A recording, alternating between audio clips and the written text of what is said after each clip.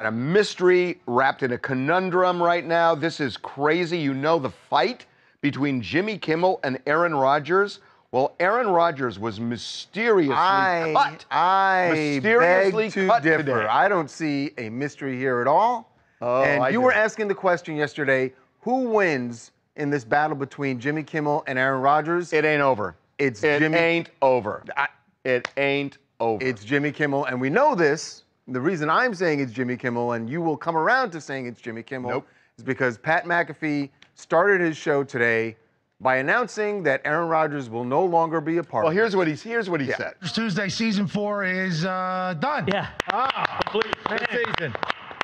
There's going to be a lot of people that are happy with that, myself included, to be honest. With the way it ended, it got real loud. And real loud. I'm happy that that is not going to be my mentions going forward, which is great news. We are very lucky to get a chance to chat with him and learn from him. Some of his thoughts and opinions, though, do piss off a lot of people. And I'm pumped that that is no longer going to be every single Wednesday of my life, which it has been for the last few weeks. On Friday, obviously, I threw us into the fire as well.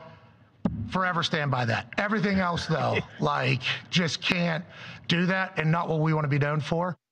So what do you mean? Oh, that's when he called out the ESPN exec. Right. But as far as Aaron, it sounds like Pat is celebrating this. He's like, I don't want to deal with this mess anymore. So how do you say that Jimmy Kimmel didn't win? I will tell you how. Jimmy Kimmel's first thing was to say to Pat McAfee, why do you have this idiot on your show? Right. Right? Well, guess what? He's not on his show. And my feeling is this, that this is not Pat McAfee necessarily talking about what he believes, that there is a whole hierarchy at Disney that has a problem. Let me just make my point.